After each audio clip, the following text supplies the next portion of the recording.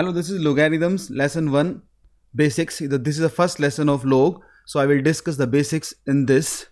Now this chapter is very easy but important chapter, as you can solve the questions of this chapter in exam very easily.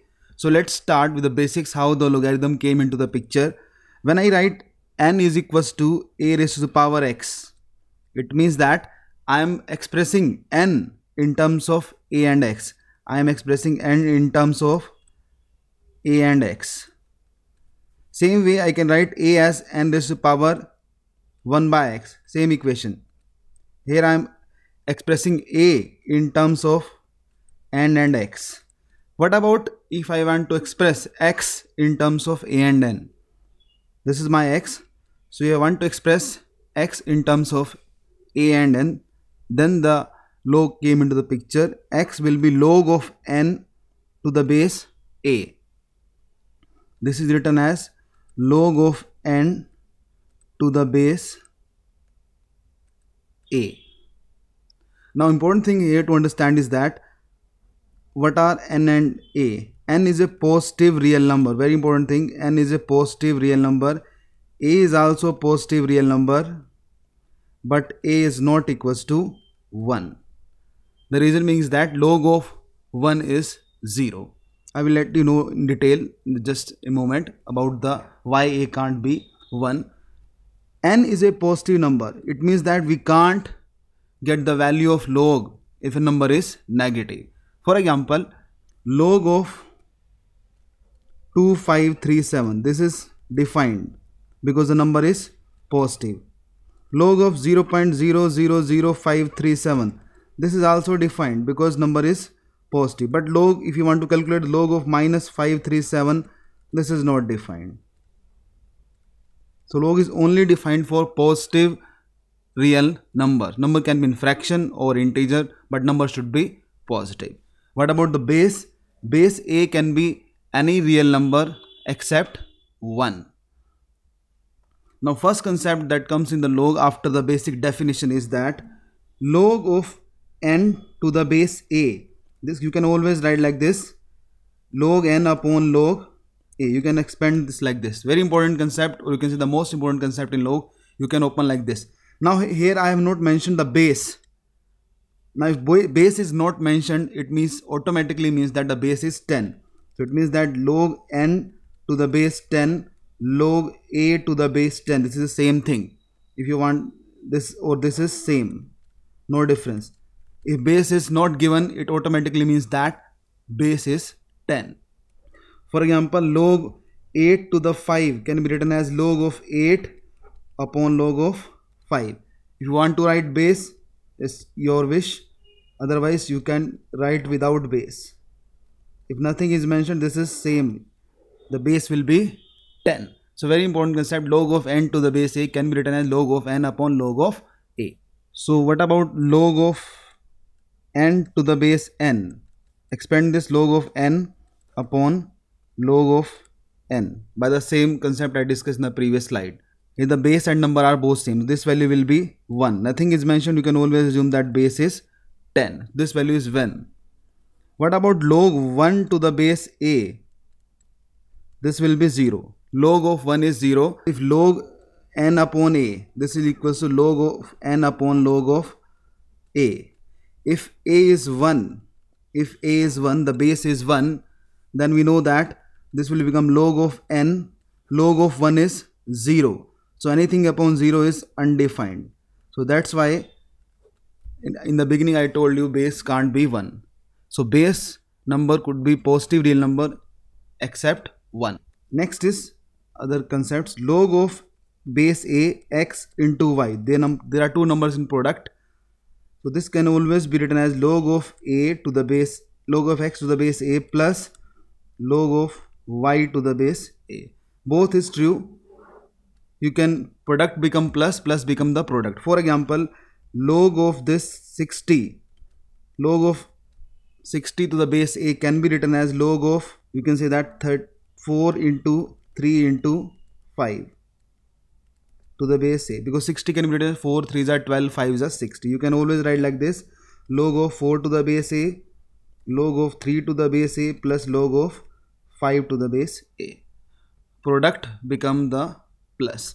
Otherwise vice versa is also true. If you want to write like this, log 5 upon base x plus log 6 upon base x, you can always make that. This will be log of base will be x, 5 into 6, that is log of 30 to the base x. Next is when division is given, log x by y to the base a. This can always be written as log of x by a minus log of y to the base a. For example, 60 by let's say 7, this can always be written as log 60 to the base a minus log of 7 to the base a. Another concept is log of x to the base y. This can be always written as log of 1 upon log y to the base x. If you interchange the number and base, the reciprocal will be there. Why so? Again, we can easily prove this as log of x up to the base y can always be written as log x upon log y. Now you can always like this, write like this, log y upon log x. This or this thing is the same thing. Now what about this? This is log y upon x. This can be written as log y to the base x. Very important, log x to the base y. If you interchange the number and base, it will come in the reciprocal. For example, if you want to write log 8 to the base 5, this will be equals to 1 upon log 5 to the base 8. Next concept is log x to the raised to the power y when the base is a. So power will come forward, this becomes y log x to the base a. Power will come forward. For example, log 5 2 raised to the power 7. This can be written as 7 will come forward, 7 log 2 base 5. Or if it is given that vice versa, let's say 8 log 3 to the base 5. This 8 will go forward as a power. So this becomes log 5 3 raised to the power 8. Next is x log x raised to the power log of y to the base x.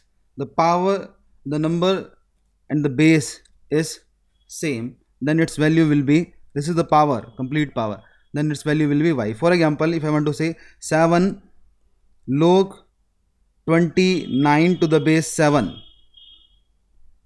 the base and this must be same, then this value will be equals to 29. How so? I can easily prove this. You can assume that z is equals to, let's say z is equals to x, I'm assuming, raised to the power log of y to the base x. Now taking log both sides, take log both sides, take log both sides, what will you left?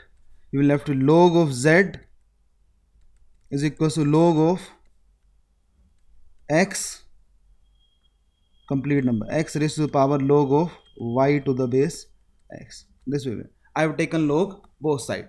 Now I just told you that the power comes forward. So this is the power, this power will come forward, the power is this complete number log of y to the base x, this will come forward.